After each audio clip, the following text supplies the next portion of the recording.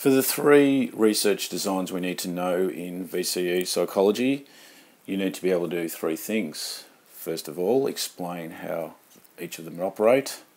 Secondly, identify an advantage compared to alternatives. And finally, identify a limitation compared to alternatives. Independent groups is the simplest design, where we simply allocate each of our subjects to either the control condition or the experimental condition. In other words, they're either exposed to the IV or they're not exposed to the IV, they simply serve as a baseline measure for comparison. Importantly, when you are identifying an advantage of the method, you need to compare it to an alternative to really add weight to your response.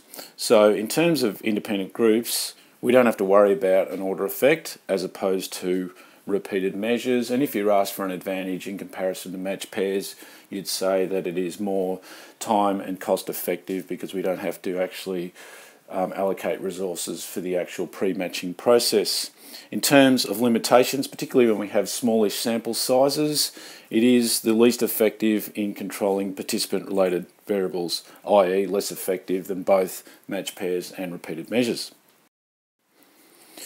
In a matched pairs design, what we do is we pre-test subjects based on a characteristic of interest. The simplest way of doing this would be something like age and gender.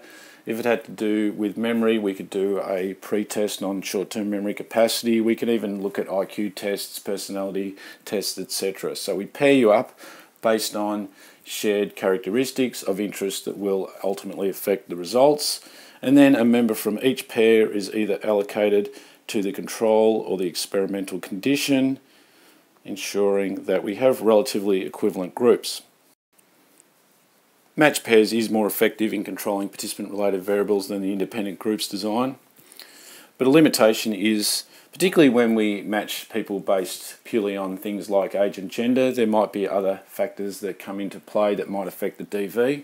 For instance, if we were looking at the impact of sleep deprivation on memory, then things like a person's short-term memory capacity will influence the result, along with their normal sleep routine in terms of how many hours they generally get.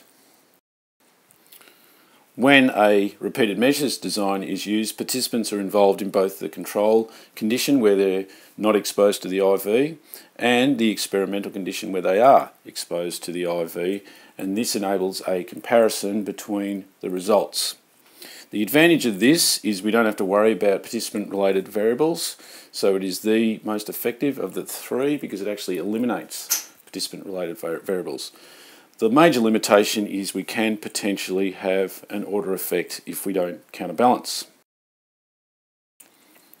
An order effect has occurred when we have the sequence in which the conditions were performed, that is control and experimental, so no IV and IV, has actually affected the performance on the latter task. This would be a confounding variable that has systematically affected the DV throughout the experiment.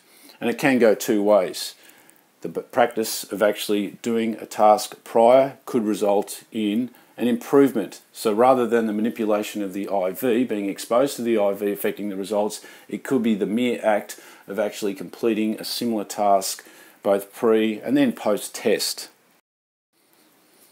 An example of this would be giving subjects a pre-test under the control condition, a pre-IQ test, and then we expose them to some drug that some pharmaceutical company claims increases intelligence, and then we actually exposed them to the drug, the IV, and gave them a post-test that was very similar to the pre-test. That might actually go better from the experience gained of doing the initial pre-test. So therefore, we're unsure of if it's the actual drug, the IV, that's affected their result, in other words, the improvement in IQ score, or was it merely the actual practice of it doing prior. Thus, again, this would be a confounding variable because that practice, that variable has been confounded or confused in terms of its impact on the DV. So how do we overcome that? We counterbalance.